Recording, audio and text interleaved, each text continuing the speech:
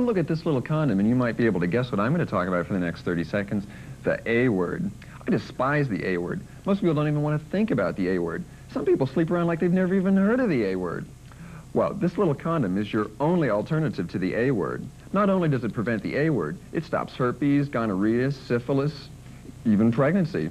So wear a condom, because if you don't, the only way you can be absolutely sure that you won't get AIDS is to deal with the A word. Can you deal with abstinence? I know I can't.